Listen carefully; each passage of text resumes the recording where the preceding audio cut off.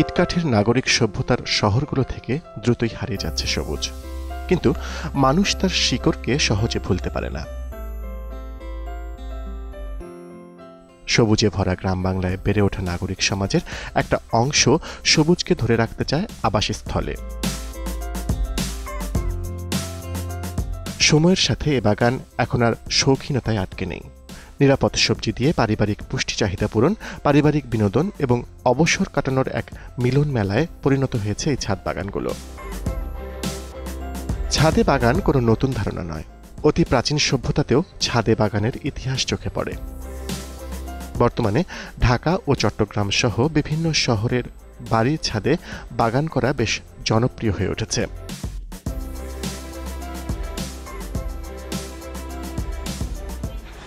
মানুষ প্রকৃতিকে ভালোবাসে। দিন দিন যদিও শহরের সংখ্যা বাড়ছে, নগরের সংখ্যা বাড়ছে, বড় বড় দালান কোঠা হচ্ছে, কিন্তু তারও মাঝে কিন্তু আমরা প্রকৃতিকে খুঁজে পাই। এখন কিন্তু আমরা দেখতে পাই ছাদের মাঝেও সবুজের সমারোহ, ছাদের মাঝেও ছাদ বাগান, ছাদের মাঝেও ছাদ কৃষি। দর্শক, এসিআই এগ্রি বিজনেস নিবেদিত দীপ্ত কৃষির আজকের পর্বে আমরা দেখব চট্টগ্রামের লালখান বাজারে অবস্থিত এই বহুতল ভবনের ৮ম তলারও ছাদে নাজিন আপা কি করে তার ছাদ বাগান গড়ে তুলেছেন। আর পুরো অনুষ্ঠান জুড়ে আপনাদের সঙ্গে আমি তো নিত থাকছি, তো চলুন যাওয়া যাক।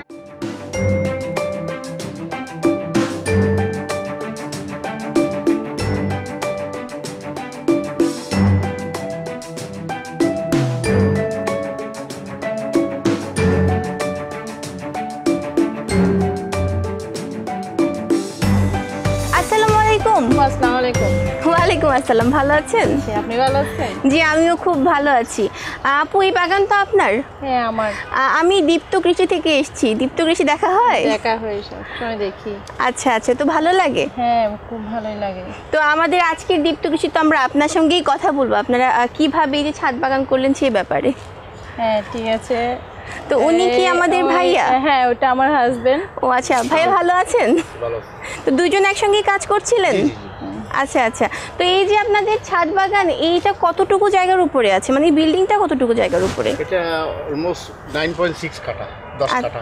আচ্ছা আচ্ছা, পুরোটা জুড়েই তো বাগান করা আছে? আচ্ছা আচ্ছা। তো আপুর কাছে শুনতে চাচ্ছি যে এই যে বাগানটা করলেন, কতদিন ধরে ছাদ বাগান করছেন? আমরা এই তো 3 বছর হলো এখন। কি মনে করে বাসার ছাদে তো সুন্দর করে বাগান তৈরি করলেন?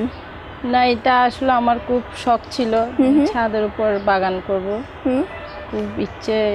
আর ভাইয়ার তো নিশ্চয়ই সাপোর্ট ছিল তাতে? হ্যাঁ, অবশ্যই। আচ্ছা আচ্ছা। তো ভাই, আমরা কিন্তু দেখি অনেক ছাদে প্রথমে তারা ফুল বাগান দিয়ে শুরু করে, তো তারপরে মনে করো যেহেতু বাগান করছি তাহলে সাথে অন্য কিছু কেন করি না। তো আপনারাও কি ফুল দিয়ে শুরু করে তারপরে সবজির দিকে আসছেন, নাকি প্রথম থেকেই ফল সবজি সব একসাথে? আমরা প্রথম থেকে সবজি ইয়াটা করছি, ফুলের ইয়া করি নাই।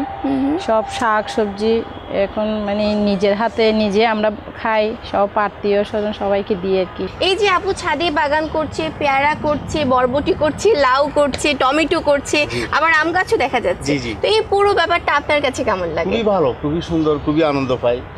ফ্রুটের মধ্যে প্রায় ফ্রুট আছে তো, এখানে অনেক ফ্রুট আছে, সবগুলো। এই যে আনারও আছে।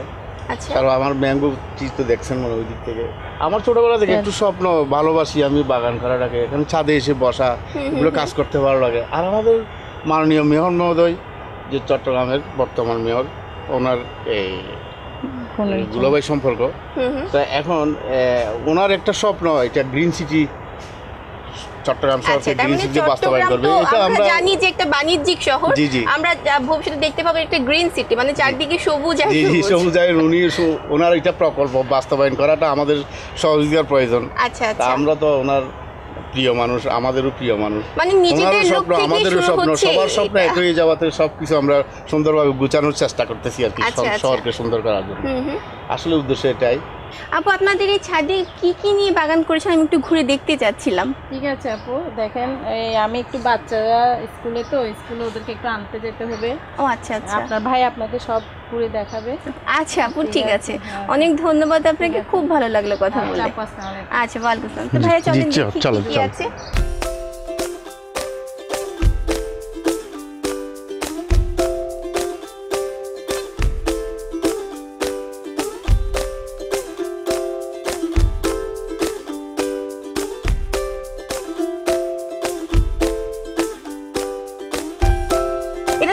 গাছ? জি জি, এটা মূলা গাছ, এই যে দেখছেন মূলা গাছ। ভাবা যায় এক সময় যে আমাদের খেতে করা হতো, এখন ছাদে সব চলে আসছে। জি জি জি। তো মূলা গাছের ক্ষেত্রে এই যে ছাদে করছেন, এই ক্ষেত্রে কি বিশেষ কোনো যত্ন নিতে হচ্ছে?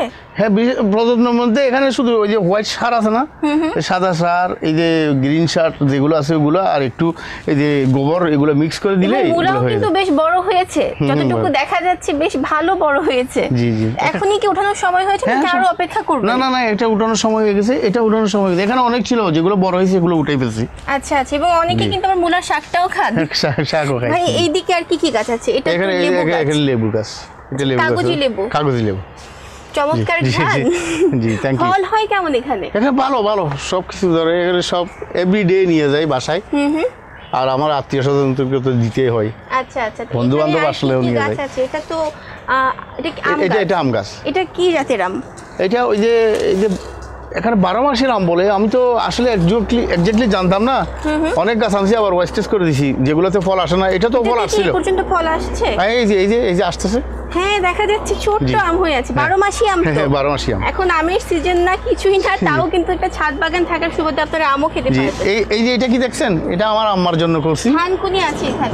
থানকুনিটা আপনারা কি কি কাজে ব্যবহার করেন ভাই? একটু থানকুনি এগুলো, জি জি, থানকুনি এগুলো এই যে আমরা খাবারের মধ্যে এই যে চাটনি আছে না, চাটনি বানাই, তারপরে আমরা অনেক সময় তরকারি হিসেবে ব্যবহার করে। আচ্ছা আচ্ছা, বুঝছেন। আবার এদিকে কলমি শাকও আছে। কলমি শাক। আমি আপনার ছাদ বাগান দেখে কিন্তু অবাক হয়ে যাচ্ছি ভাই। মানে এমন কিছু কি আছে যেটা আপনার বাগানে নাই? না না, আমাদের এখানে আসলে আমি যেখানে যেটা দেখি, যেটা মনে মনে ভাবি, ওইটাই করার চেষ্টা করি। আচ্ছা, আরো অনেক কিছু করার প্ল্যান আছে এখানে, মানে করুন আরো বিভিন্ন চাষের অনেক কিছু। যে বেগুন গাছ, বেগুন গাছে একদম বেগুন হয়ে আছে। জি জি। এটা কি জাতের বেগুন? এটা এই সিংনাথ বেগুন বলে আর কি। আচ্ছা আচ্ছা, এবং এই বেগুনটা কিন্তু খুবই সুস্বাদু খেতে, যতগুলো বেগুনের জাত আছে। জি জি জি। বেগুন গাছের ক্ষেত্রেও কি সব গাছের ক্ষেত্রে আপনি একই রকম পরিচর্যা করে যাচ্ছেন? একই রকম পরিচর্যা। আচ্ছা আচ্ছা ভাই, এখানে যে গাছ দেখলাম আপনি সব কি আপনার হাতে লাগানো? জি, আমি নিজে হাতে। না না, আমার ওয়াইফও আমাকে সহযোগিতা করছে। আসলে বিশেষ করে আমি নিজে এগুলোর উদ্যোক্তা, আমার ওয়াইফ আমার সাথে সহযোগিতা করে। আমি তো দেশের বাইরে চলে গেলে আমার ওয়াইফ আছে, ওনার বড় বোন আছে, ওরা এসে বিশেষ করে হেল্প করে বিকেলের দিকে। তো সবাই মিলেমিশে করি আর কি। ছাদে বাগান করার সময় জরুরি বিষয় হলো লক্ষ্য রাখতে হবে যেন গাছটি বড় আকারের না হয়। ছোট আকারের গাছে যেন বেশি ফল ধরে, সেজন্য হাইব্রিড জাতের গাছ বা কলমের গাছ লাগানো যেতে পারে। এই গাছটা দেখে কিন্তু আমি সবচেয়ে বেশি মুগ্ধ হয়েছি। সবগুলোতে একটা দুইটা করে ফল হয়ে আছে, কিন্তু এখানে কিন্তু অনেকগুলো আম ধরে আছে। একটা দুইটা তিনটা চারটা পাঁচটা, ওইদিকেও আরো আছে। এই গাছটা কিভাবে করেছে আমি একদম প্রথম থেকে শুনবো। চারা করতে এটা চারা নিয়ে আসছি আমরা। ওই যে বৃক্ষ মেলা হলো না চিটাগাঙে, ওই যে বৃক্ষ মেলাতে গেলাম, ওই যে আমি গিয়ে জিজ্ঞাসা করলাম ভালো গাছ কোনগুলো, এগুলো দাও আমাকে। তো এই গাছটা দিছিল আমাকে 1500 টাকা দিয়ে, ছোট। এটা একটা ভালো গাছ। এটাকে এনে আমি এই পুরো ড্রামের মধ্যে এই মাটিগুলোকে 15 দিন করছি। মাটিটাকে সার দিয়েছি, গোবর দিয়েছি, বিভিন্ন ইয়া দিয়ে মিক্স করে এগুলো শুকাইছি, ড্রাই করছি, আবার ড্রামে ঢুকেছি। এটা তারপর রোপণ করার পর আস্তে আস্তে পানি দিয়েছি, দেখছি এটা মানে। এখন এই গাছটার বয়স কত? এটা বেশি না, 2 বছর। 2 বছর, হ্যাঁ। 2 বছরের মধ্যে ফল কতবার উঠিয়েছেন? এটা তো কন্টিনিউ ফল আছে, এগুলো শেষ হওয়ার পর আবার ফল ধরবে। মানে কখনো গাছ খালি হবে না? না, গাছ খালি হবে না, 12 মাস। আর আম কি আপনার প্রিয় নাকি? না, আমার ছোট বাচ্চা, আমের প্রতি আপনার খুব একটা ভালো লাগা আছে। আমার ভালো লাগে তো, আমার মেয়ে পছন্দ করে তো, ছোট মেয়ে এটা। আচ্ছা আচ্ছা ভাই, ওইদিকে কি আছে আমরা একটু দেখি। ওইদিকে কিসের গাছ আছে?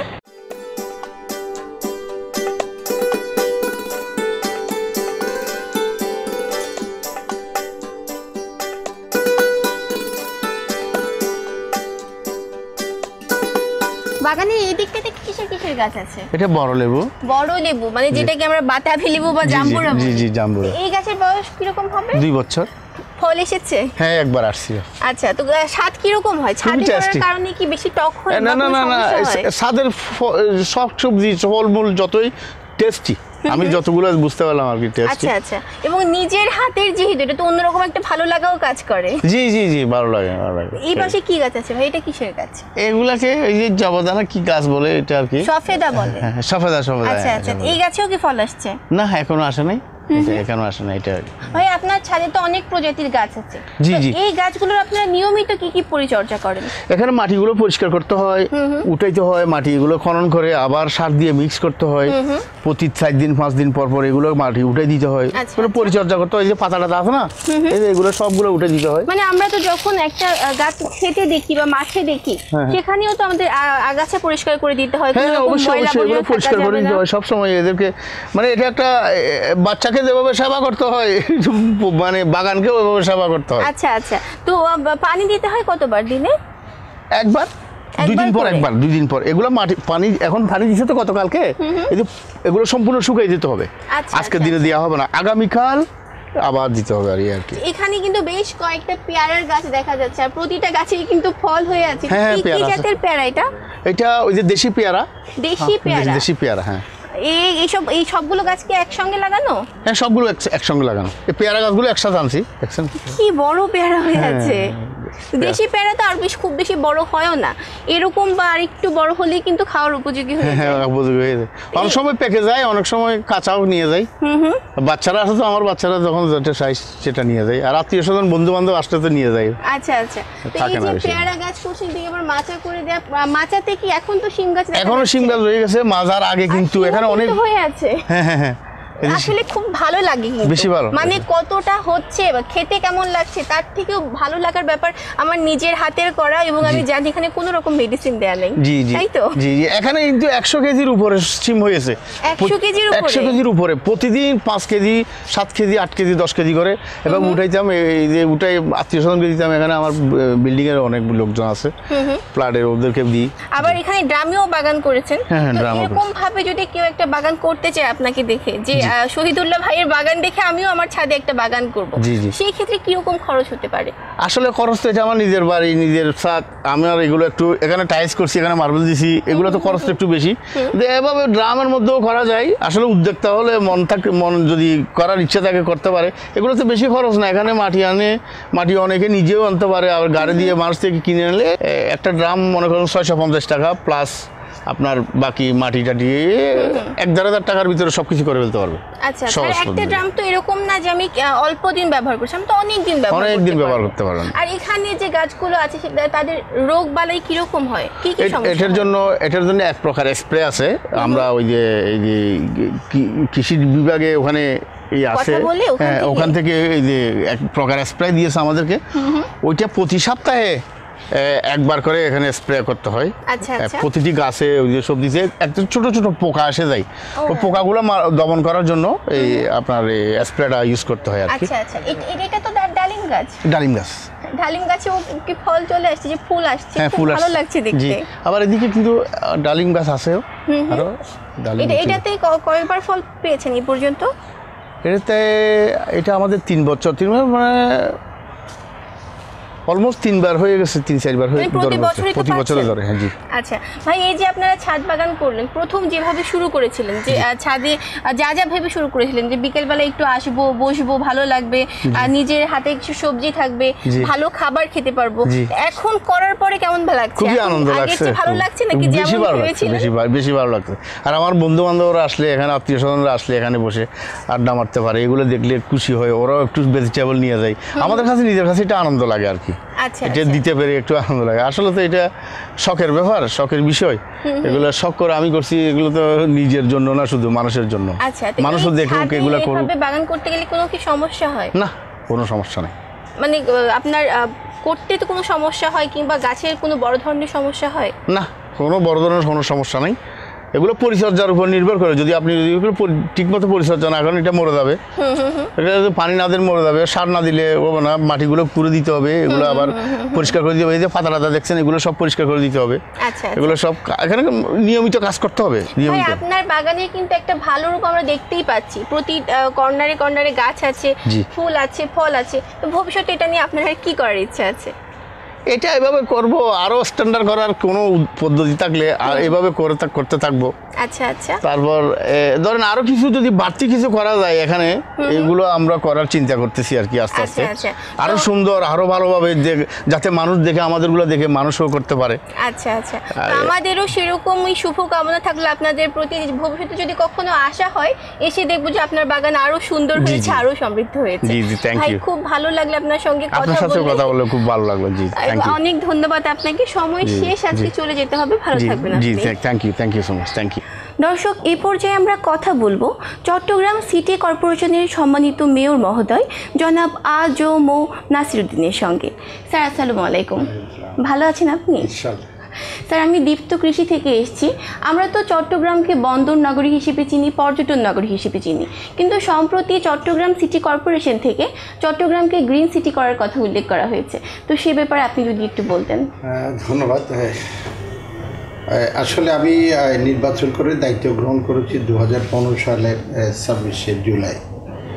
আর নির্বাচন প্রচারকালীন সময়ে আমি নগরবাসীর কাছে অঙ্গীকার ব্যক্ত করেছিলাম, নগরবাসী যদি আমার উপর আস্থা স্থাপন করে এবং ভোট দিয়ে মেয়র হিসেবে দায়িত্ব পালন করার সুযোগ প্রদান করে, তাহলে এই বন্দরনগর, চট্টগ্রাম বন্দরনগর এবং বাণিজ্যিক রাজধানী হিসাবে খ্যাত চট্টগ্রাম নগরটা আসলে ভৌগোলিক প্রকৃতি প্রদত্ত বলা যায় একটি নান্দনিক শহর। এই শহরটা আসলে যেভাবে পরিকল্পিতভাবে গড়ে তোলা প্রয়োজন ছিল, যে কোনো কারণে হোক, পরিকল্পিত নগরায়ন কিন্তু আমাদের হয়নি, যার কারণে এখানে অনেক ধরনের নতুন নতুন সমস্যার মুখোমুখি আমরা হচ্ছি। এই নগরের উপর খুব দ্রুত একটা চাপ তৈরি হয়েছে, যেটি কিন্তু আমাদের কেউ ধারণায় ছিল না। আমি দায়িত্ব গ্রহণ করার পর যেহেতু প্রকৃতি প্রদত্ত একটি নান্দনিক শহর, এই শহরের গুরুত্ব অনুধাবন করে এই শহরটিকে এক কথায় বলা যায় এটা পুনরুদ্ধার কীভাবে করা যায়, সেই কারণে যে সমস্ত রাউন্ড অ্যাবোর্ডগুলো আছে, যে মিড আইল্যান্ড এবং মিডিয়ানগুলো আছে এবং ফুটপাথগুলো, এইগুলোকে আমরা এবং আমাদের যে ছাদ যেগুলো অব্যবহৃত থাকে আমাদের যে শহরে, যেটা প্রায়শই দেখা যায় বিল্ডিংয়ের উপরতলা ছাদকে আমরা ঠিকভাবে কোনো পরিকল্পিতভাবে ব্যবহার করতে পারি না। এই বিষয়টা বিবেচনায় রেখে আমরা ওই যে বললাম রাউন্ড অ্যাবোর্ডগুলো, মিড আইল্যান্ড, মিডিয়ান এবং ফুটপাথগুলো, একদিকে যারা অবৈধ দখলদার বা হকাররা আছে তাদেরকে একটা শৃঙ্খলার মধ্যে নিয়ে এসে এগুলো দৃষ্টিনন্দন করা আর এগুলো সবুজায়ন করা, একদিকে সৌন্দর্য বর্ধন আর একদিকে সবুজায়ন, এই একটা তার পরিকল্পনা বা কর্মসূচি গ্রহণ করে সেভাবে কিন্তু চট্টগ্রাম শহরে এখন আমি কাজ শুরু করেছি। এবং আমরা কিন্তু অনেক জায়গায় দেখতে পাচ্ছি ছাদ কৃষি হচ্ছে এখানে। হ্যাঁ, অবশ্যই। জি স্যার, অসংখ্য ধন্যবাদ আপনাকে, আপনার এত ব্যস্ততার মধ্যেও সময় করে আমাদের কিছুটা সময় দেওয়ার জন্য অসংখ্য ধন্যবাদ দীপ্ত কৃষি পরিবারের পক্ষ থেকে এবং সমগ্র বাংলার সব কৃষকের পক্ষ থেকে। আপনাকেও ধন্যবাদ, আপনার মাধ্যমে সকল বাংলাদেশের সকল কৃষক ভাই বোনদেরকে ধন্যবাদ। জি স্যার, আসসালামু আলাইকুম। কৃষি বিষয়ে যে কোনো তথ্য জানতে ও জানাতে লিখতে পারেন এই ঠিকানায়। দীপ্ত কৃষি, প্লট 7/A/গ, তেজগাঁও শিল্প এলাকা, ঢাকা 1208। আপনারা চাইলে ইমেল করতে পারেন krishi@dipto.tv এই ঠিকানায়, অথবা ফোন করতে পারেন 0178-768-2832 নম্বরে। শুক্রবার ছাড়া প্রতিদিন সকাল 9টা থেকে বিকেল 5টা পর্যন্ত।